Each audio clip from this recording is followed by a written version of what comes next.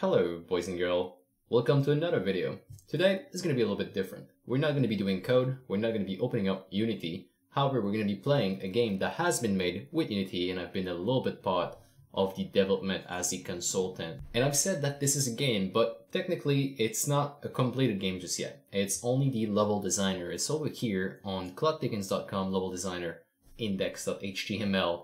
Link is also going to be in the description. This one is public, so everybody can have a look at it and actually play it. What you're seeing right here is a build running in WebGL. We plan to have this running for mobile as well, and well, WebGL is fine plus mobile, so these two platforms will be hosting our game once it's completed.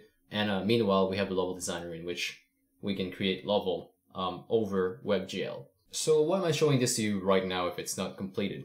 Well, it is because you have a chance to become a level designer for this game. In case you feel like it, in case you want to apply some creative magic to it, you can go ahead, create a level, submit it, and have your name in the credit for this game. And this is what I'll be doing right now, actually. I'll introduce you to the game as I make a level. So the UI is quite simple. You have a bunch of different things you can drag and drop in here.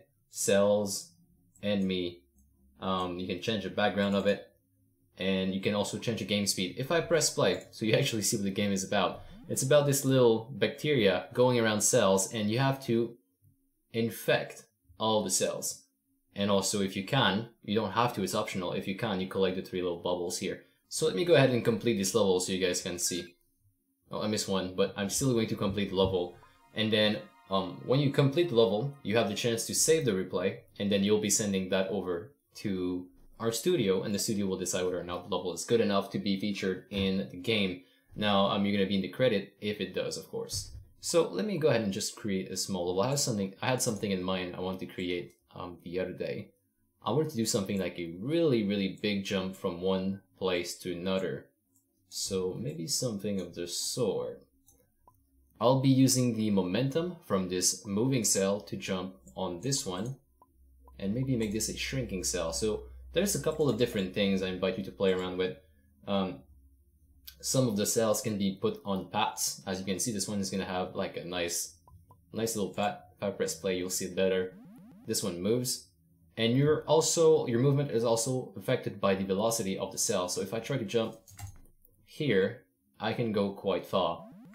Now, one catch though, if you're going to make a level and you want to submit it to become a level designer for this game, you're going to have to complete it with the 3 bubbles collected. So make sure it's actually doable. In fact, if it's not doable, well, you can't submit it, basically. That's what it means. So let me try and submit this. I gotta complete it first. I keep going way too far. And let's see.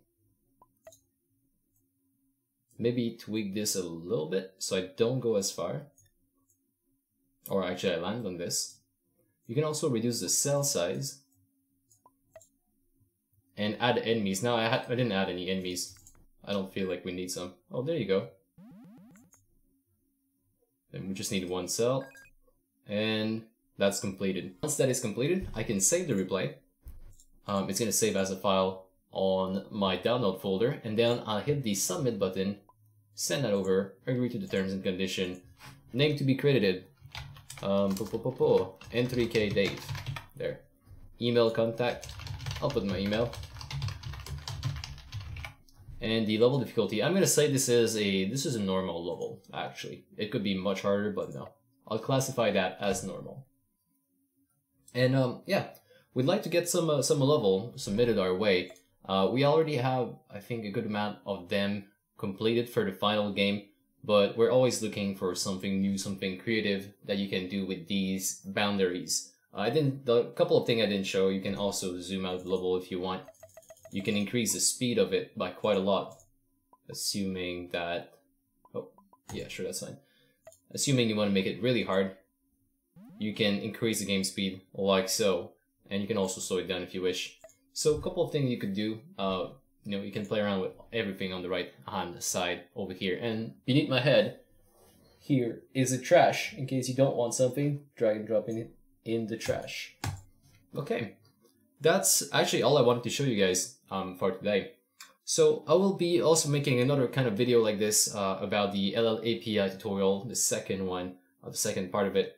I think it's going to be released on Friday if I have some time. And we're going to be discussing the future of the multiplayer tutorial. So look out for that. Until then, guys, thank you so much for tuning in once more. Quick video, basically quick ad, but it's something that we've been at recently, and I just wanted to make sure that it's out there so you guys can see it and help us make level. Cool. Catch you guys on Discord. See you there. Cheers.